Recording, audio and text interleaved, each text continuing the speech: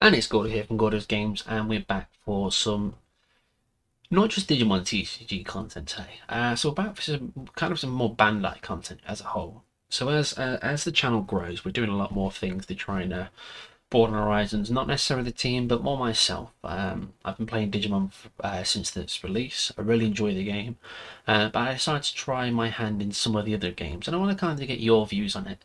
I'll see if it's something you want to see on the channel, if you want to see profiles, gameplay. Basically, we just want to get an understanding of like how well it will be received. Because at this point, we do everything just so that you can obviously enjoy the game alongside us. See the things that we're thinking about, the deck profiles, the list, the tier lists, and things like that. So we want to see where we stand as a whole and what your thoughts are on Bandai as a TCG collective, not just from Digimon. So if you do enjoy this content, if you do have something to say, don't forget to leave a comment down below. But overall, as normal, don't forget to like, comment, subscribe, hit that bell for notifications so you know when this content goes live for you. We'll just hop over here to the profile screen, and we'll have a little chat about it. So you may see some of the cards scattered around already, but obviously the main one we're here for, obviously to begin with, is Digimon. Digimon as a whole has been a very interesting game. Has built up over its time, expanded into multiple different mechanics and keywords, and how the game progresses. You know, such things like Digicross. Your old-fashioned, just standard security bots, no options activating. Your tamer control stuff.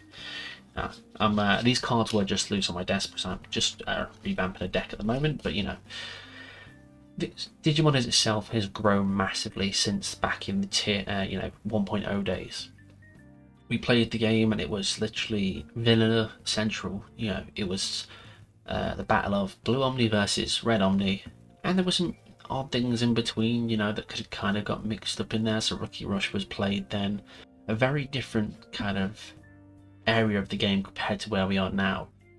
We went through the stages where tier 0 decks like Nightmon, Lord Nightmon were a thing, or Crusadermon, however you want to refer to her. Since then, I don't think we've risked it. I mean, we had at some points close to tier 0s, but we've managed to avoid having something that's unequivocally a tier 0 deck. There are a lot of tier 1 decks, but nothing too overly strong. But the game as a whole has developed a lot. There's got a big fan base, not just from the game itself, but just the nostalgia of nostalgia of the series, etc. So it's great to see how the game's been supported and built up, and I look forward to seeing more from Digimon as a whole. We've got all sorts of new mechanics coming into the game. Obviously, you've got the I think it's the Royal Knights deck that comes out, which allows you to start messing around with things from the raising area.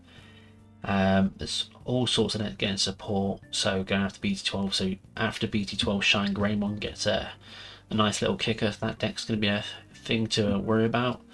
You've got EX4 Shine Grey Maroon mode, which is nice for decks like Shine Grey, potentially, or for things like the L-Star one as well. It can be used in those pieces. So there's a lot of things to look forward in the Digimon community. Now, I know we've done a lot of TED Talks and topic talks about, is the game in a bad state? Is it getting worse? What do we do about the competitive scene? Because there are generally ongoing issues with it. You know, when you look at the pricing, it's applicable, but then there's the limitations to go with it. I guess this falls into your own preference, because if you're not playing one of these decks that gets hit, then you're in a good spot. It really doesn't affect your day. But if you do, it can leave a bad taste in your mouth as to how you want to be involved in the game. So hopefully we look to see some changes or some kind of idea of which way they want to go on the competitive side of things, or at least if they can look to provide us with more competitive events to allow us to get involved in these things and use our normal decks as well as the Ultimate Cup decks that they're trying to push forward with a single colour mechanics. So moving on from Digimon, there are a couple of games that have sprung to mind, obviously looking to try. Originally for me, a little backstory for me, I originally came from Dragon Ball. So Dragon Ball itself is I like the game for its mechanic and that, obviously the interaction basis of it, the leader cards. I'm particularly a fan of the leader cards. I like having an archetype that's formed around the leader and gets benefits from it. Like this one, for instance, this is called Agents of Destruction, and basically lets you play like a rainbow coloured deck because it has a permanent So like basically, it's printed on the card, so it's always in play. Treat Agent of Destruction cards in your hand as if they had no specified cost, so it means you don't have to pay particular colours for it, things like that. So it allows you to play a variation of stuff with it. But I always found leader cards to be quite an interesting thing. So, which led me to the game that I did get involved in, which you can see right here, One Piece. I went and bought obviously the starter decks. I've got one of each of them. I got bought 2 of each of them, so I can give them all a try and see how I feel about them. Overall, I'm gonna say I'm quite surprised. I'm quite pleasantly surprised with the game because I feel like they did a good amount of work balancing things and getting the gameplay from things like Dragon Ball, because Dragon Ball is great. Obviously, that game is developed now. Obviously, there is a lot of money cards in the game, and I think there's an element of that in One Piece as well. I don't know if it's 100%, but I do know there are some like proper money cards when it comes to your alts or your promos and that. And that is kind of an each area from Dragon Ball that's quite similar. Doesn't put me off to an extent to the game, because again, I do like the actual cards themselves. I mean, the only thing from the start decks I will say is, as I've got them, like literally that curvature there, that was pulled straight from the starter deck not long ago. So the curving of the cards, not overly thrilled, but the quality of them, like the texture of the cards and the art, especially the artwork on the leaders, I particularly do like. And some of the alts you can get from it. So I think they've done really well on the artwork. I think they've done well to design the game as a whole. I like the the part that involves the Don system. So like, Digimon has its own unique trait with the memory gauge, using that facility to play out your turns. You do the similar kind of thing with One Piece, using Don cards as your let's just say energy, or your memory, if we go by Digimon standard. So if you were to take turn 1, you get 1 Don to start with, and every turn after that you gain 2 Dons. And you use these to pay for things, ramp up your characters to allow you to aggress the board, pay for options, responses, because this game does have interactions, which is something obviously that Digimon doesn't quite have. That's why somewhat a reason as to why I'm trying out some other things, just to get a feel for the games and just bring some other elements of TCGs in, just to see how I fare in them. Because it's been a while, because I also played Final Fantasy TCG before this, and I did dabble in Yu-Gi-Oh for a while, but that was many moons ago. Last time I played Yu-Gi-Oh was when I was rocking a Star Wars / Wizard of Oz deck, Cosmos, and Budgeons and things like that. So it's been a while. But overall, I think a decent quality game they made. I like how the mechanics of the game work. I do think it's quite balanced at this point. I can't say anything on a tier list kind of perspective as to where things stand, because I'm relatively new to it, but I'm looking to get more involved in it. So let me know your comments below what you think of One Piece as a whole, if you play the game, if you have partaken in it, or if you at least considered it. And then give me an idea of your pet peeves or things you like about it. I'd be interested to know. So that's One Piece. Obviously, to go with how things are at the moment, we do have one of the Bandai games that came into fruition.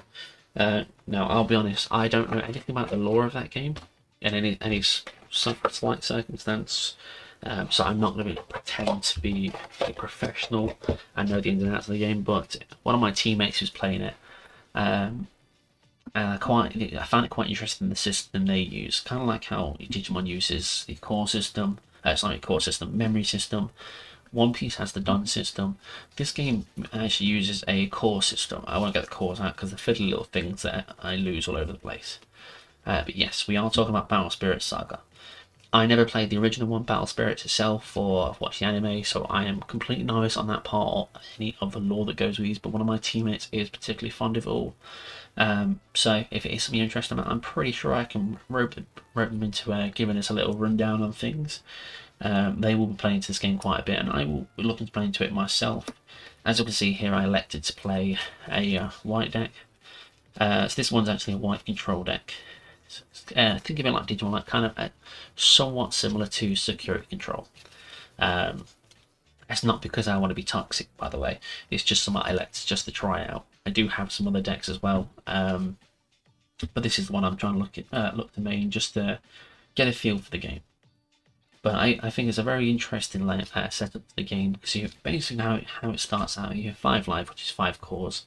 You have a reserve core, a core area. When you start the game, you have 1 soul core, which is just like a red core, and obviously if you pay that for certain things, you get certain effects that pop off with it. And you get 3 normal blue cores. If you go first, you do get to draw a card, but you don't gain a core. But every turn after that, you will gain a core. So you will go through your steps. You go through draw, refresh, and core, or one of the way around. Just draw, core, refresh could be. But you'll gain a core every turn. And there are certain ways to ramp up in the game to try and get yourself more cores, and you'll basically pay costs for these your cores. For instance, like this one costs 8. You also do have a reduction of cost on these, so to make them cost less.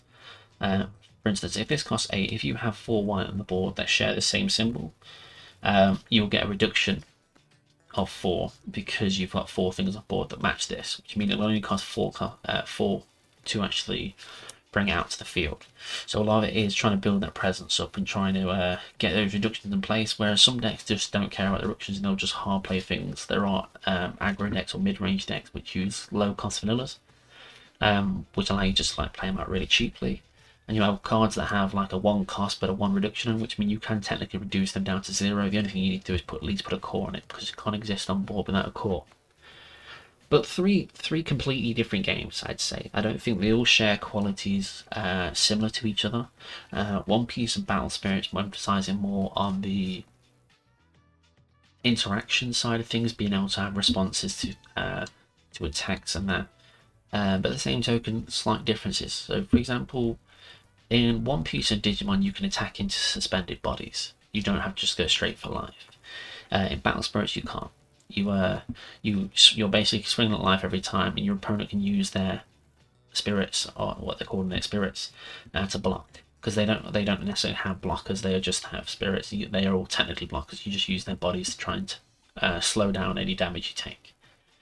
So just the varied ways in how the games play out. I do think they've done really well with the game overall. I do get a kind of Magic the Gathering vibe from it. I've never played Magic the Gathering in a massive sense. I played some a while ago, and I quite like the game. But you have the whole Nexus, which is basically lands, I guess. You have Magic in it, which is Magic, and you do have things like Burst and that, which is some of the basically when it meets a certain trigger, you can have 1 Burst card active. So as long as you meet a certain trigger, you can flip it over and activate that card. And you can pay an additional cost to use other effects as well with it.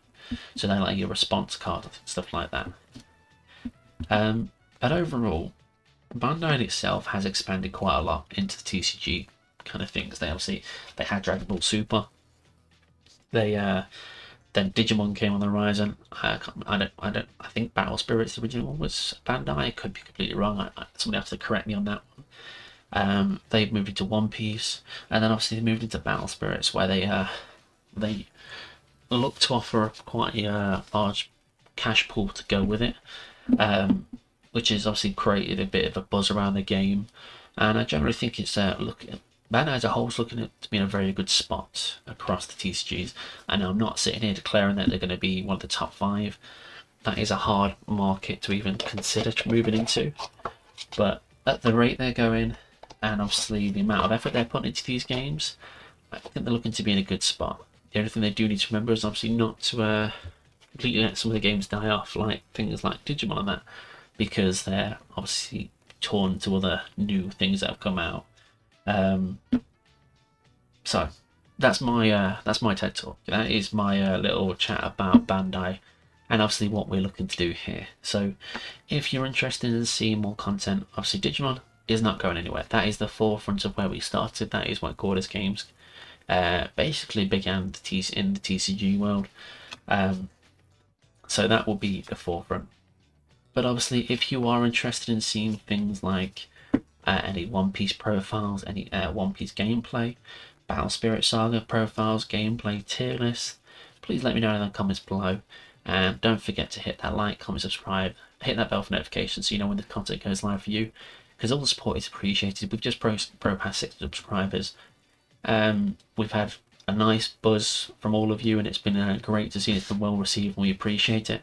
But let us know more things about what you would like from us, and that you may turn around and say you don't want to see any of these things. By all means, obviously we might test the waters with it, but if you want to see more specific things to do with Digimon, give me an idea of what you want to see, and me or one of my team will look to put something together for you all.